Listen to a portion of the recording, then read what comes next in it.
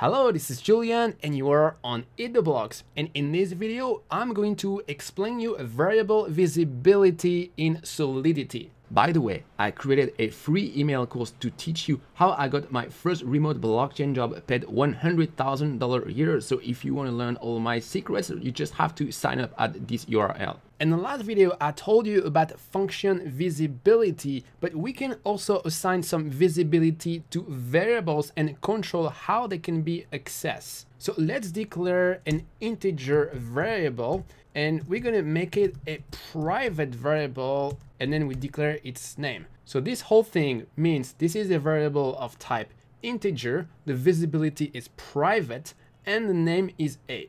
So a private variable can only be read from within the same smart contract. Let's be more specific. So let's say that we have a function that we call foo, and we make it external, for example.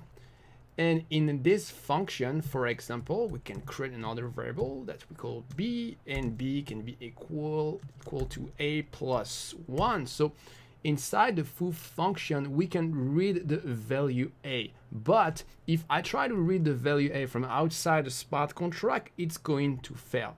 By the way, there is a big caveat with this private keyword. So when I say that a cannot be read from outside the smart contract, it's actually not entirely true. This is only valid in the context of the Ethereum virtual machine, which is the component of Ethereum that runs smart contract. But what you need to understand is that this A variable is stored in the Ethereum blockchain, which is a public blockchain. So you cannot have anything private in this public blockchain. And if you use some blockchain analysis tool, it's possible to read the value of a private variable in the Ethereum blockchain. So don't put any secret in these private variables. Anybody will be able to read them. Next, there is the internal keyword. So instead of private here, you can specify internal.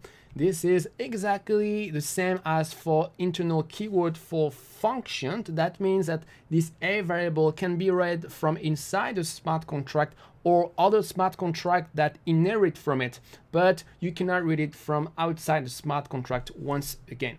And finally, there is the public keyword. So with the public keyword, as you probably guess, you can read it not only from within the smart contract, from smart contract that inherit from it, but also from outside the smart contract. So that is the most permissive kind of access for Solidity variable. And it's also possible not to specify anything. By default, Solidity is going to consider this variable as a private variable. So this is a very secure default. So you're probably wondering how to choose which variable visibility. Well, exactly like for function visibility, you need to use the least privilege principle. So if your smart contract can work with a private variable, then make it private, then you try internal, and if it still doesn't work, then you make it public. By the way, I would like to tell you what Solidity does exactly when you use this public keyword.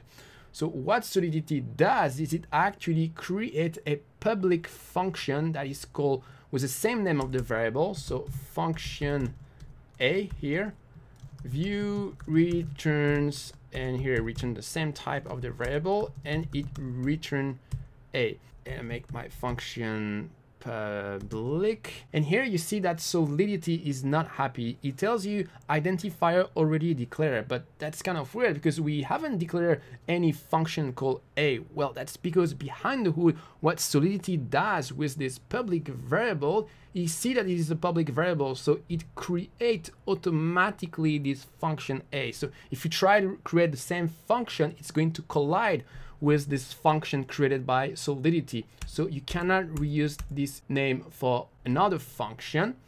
So now we're going to try to deploy our smart contract, and we will see in Remix that we'll have a getter function for A. So let's click here on deploy. Let's expand this, and we can see in blue that we have a function called A that returns the value of A. So if we click on it, we see the default value for integer, which is 0.